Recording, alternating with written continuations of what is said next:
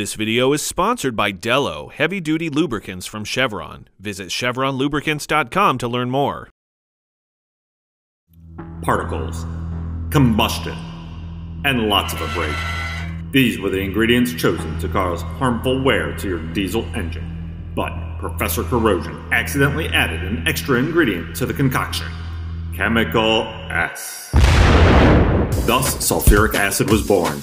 Using its ultra superpowers, this acid has infiltrated diesel fuel and has dedicated its life to corroding your engine.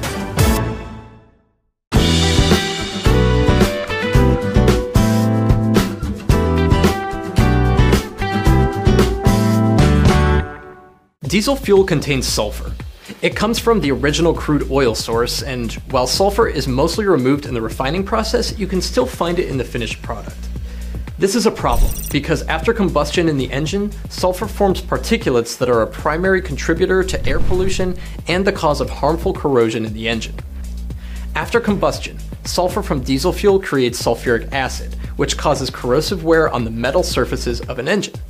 Corrosion of a surface within a system like a cylinder wall or liner can lead to corrosive wear, as corroded surface layers can be removed through sliding or abrasion. All acids formed inside the engine can cause corrosion. The risk of corrosion depends mostly on the acidity of that acid, measured according to the mixture's pH level. Both the concentration of acid present and the strength of the acids in the mixture will increase the risk of corrosion.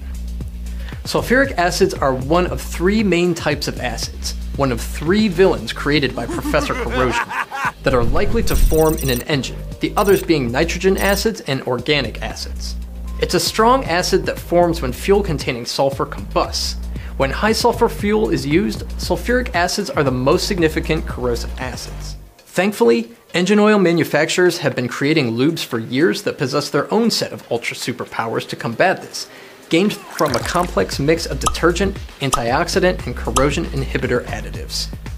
On top of this, regulations to reduce vehicle emissions over the past several decades have dramatically reduced the allowable sulfur content in diesel fuel, leading to what we call ultra-low sulfur diesel. In fact, today's diesel fuel in both the US and Mexico can have as much as 97% less sulfur content than what was seen throughout most of the 20th century. For more trucking equipment content, head over to fleetequipmentmag.com. Thanks for watching.